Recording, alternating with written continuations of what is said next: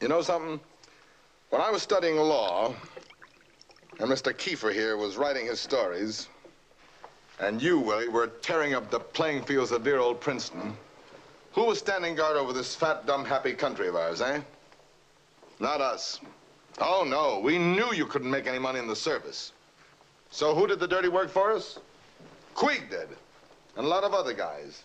Tough, sharp guys who didn't crack up like Queeg. But no matter what, Captain Queeg endangered the ship and the lives of the men. He didn't endanger anybody's life. You did, all of you. You're a fine bunch of officers. You said yourself he cracked. I'm glad you brought that up, Mr. Painter, because that's a very pretty point. You know, I left out one detail in the court-martial. Wouldn't have helped our case any. Tell me, Steve, after the Yellowstain business, Queeg came to you guys for help and you turned him down, didn't you? Yes, we did. You didn't approve his conduct as an officer. He wasn't worthy of your loyalty. So you turned on him.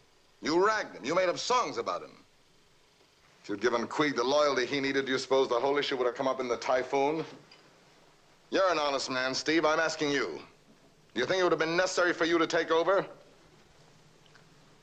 It probably wouldn't have been necessary. Yeah.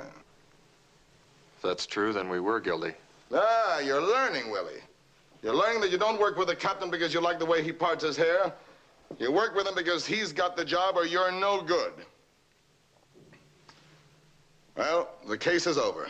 You're all safe. It was like shooting fish in a barrel. And now we come to the man who should have stood trial. The Caine's favorite author. The Shakespeare whose testimony nearly sunk us all. Tell him, Keefer. No, you go ahead. You're telling it better. You ought to read his testimony. He never even heard of Captain Queeg. Let's forget it, Barney. Queeg was sick. He couldn't help himself. But you're real healthy.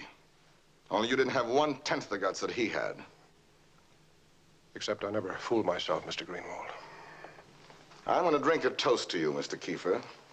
From the beginning, you hated the Navy. And then you thought up this whole idea.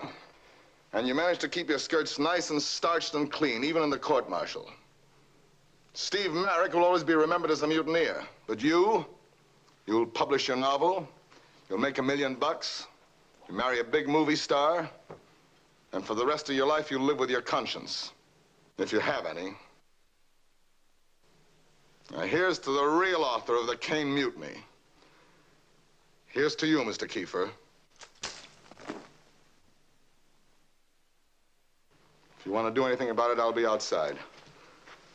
I'm a lot drunker than you are, so it'll be a fair fight.